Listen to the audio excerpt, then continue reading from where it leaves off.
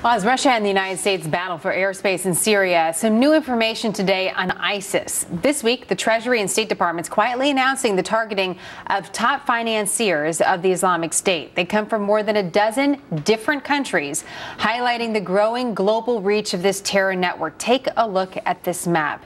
And this comes amid growing evidence that ISIS and al-Qaeda are working together on a tactical level. Joining us now, Jonathan Schanzer, Vice President of Research at the Foundation for Defense of Democracies. He wrote on this topic. Jonathan, we would have missed it, but you have experience working for the Treasury Department when it comes to terror financing. So this is your jam, if you will, right? What did you learn from what the Treasury Department just announced yesterday?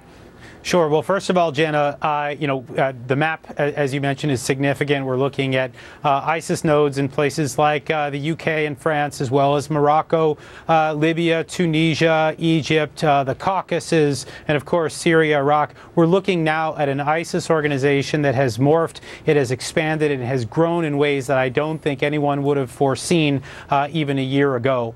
On top of that, we did see a lot of overlap between former al-Qaeda fundraisers or perhaps even current al-Qaeda fundraisers in places like Yemen and North Africa that now appear to be working on behalf of ISIS. What's interesting there, of course, is that we've heard a lot about the competition between these two groups, but very few people have talked about their possible collusion.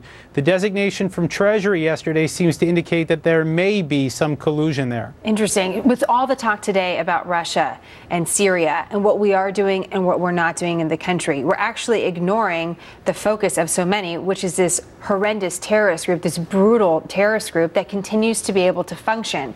Based on what you learned from the Treasury and from the funders, what does it tell you about the state or the health of the terror group?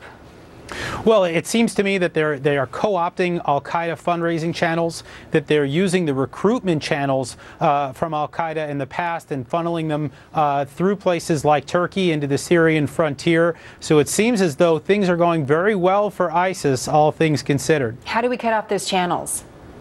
Well, I think part of it, and I've mentioned it before on this show, I think we've got to do something about that 565-mile border between Turkey and Syria, that it was mentioned 3 different times in this designation that people were using that border to funnel people and perhaps money across those borders. And so we've got to try to do something with the Turks.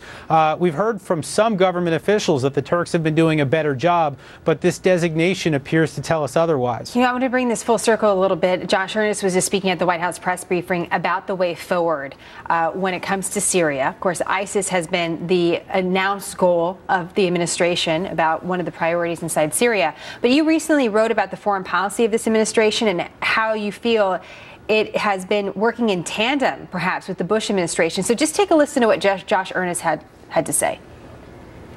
That means Russia will not succeed in imposing a military solution on Syria any more than the United States was successful in imposing a military solution on Iraq a decade ago. What do you think of that comment?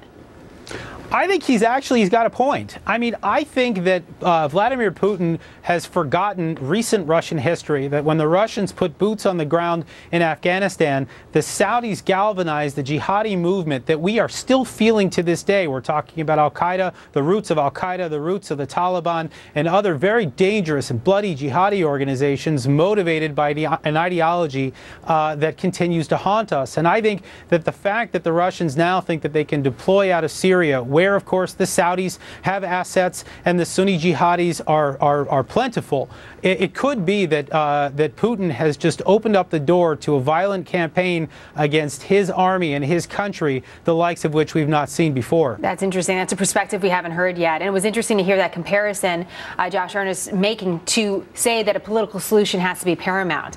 You know, there's a big question about what a political solution will really look like in Syria if it can be achieved. So much more to talk about. Jonathan, great to have you in the program as always. Thank you. Pleasure.